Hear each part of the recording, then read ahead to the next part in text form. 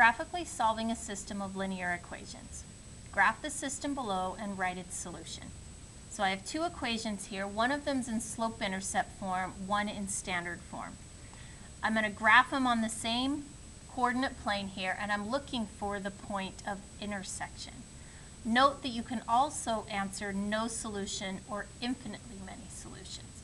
Now, no solution would be if my graph ends up with parallel lines, or I have two lines that never cross.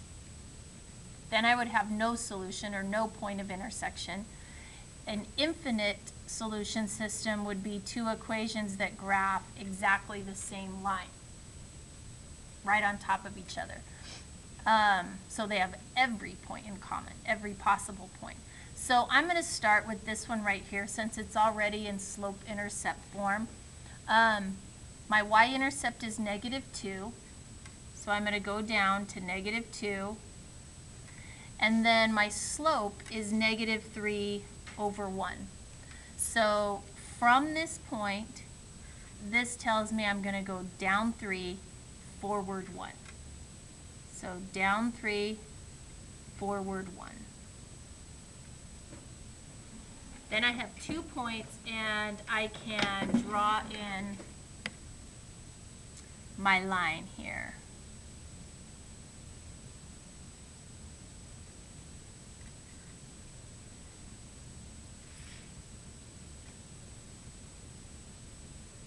Oh, let's see, I don't think I got that in quite straight enough. I'm going to try it one more time.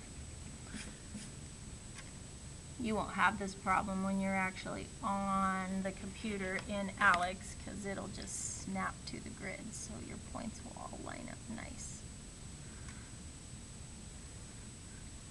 Okay, so there's my line. Now I'm going to graph this one. This one's in standard form. So I have a couple of options. I can graph it using intercepts, which means I'm going to let each variable be 0 for a minute. So if x is 0, or we substitute in 0 right here, then we're left with just 2y equals 1. And y would have to be 1/2.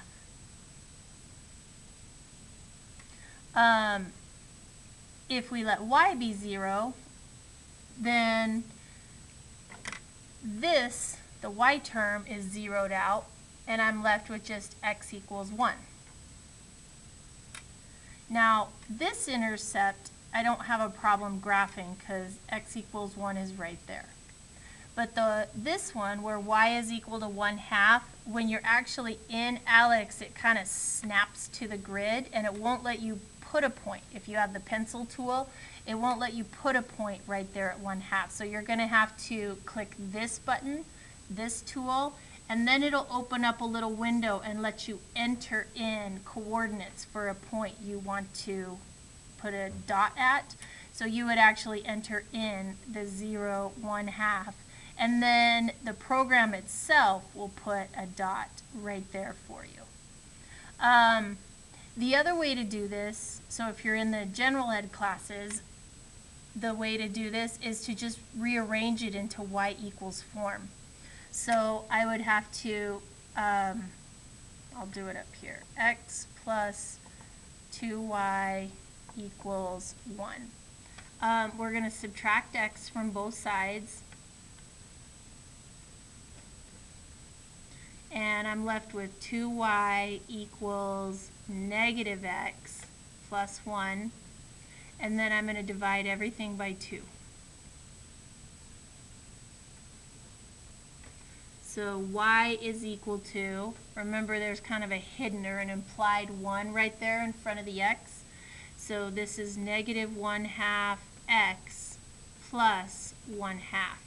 And again, you're going to have the same problem here. You're going to have to click this point and tell it to put a dot for the y-intercept at +1/2 right there.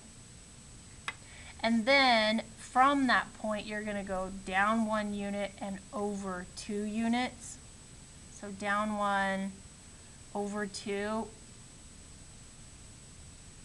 So again, you're probably going to have to click on this tool right here. and give it the coordinates right here, that you want to be at 2 over negative 1/2 down. So you can see that from this point, I went down 1 whole unit from positive 1/2 to negative 1/2, and then over from 0 to 2 units. And once you have those in, a couple of points there, you can draw in your line, and we're looking for this point right there where the 2 lines cross.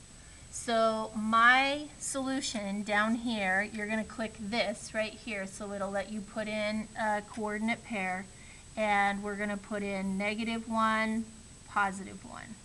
Those are the coordinates of that point right there.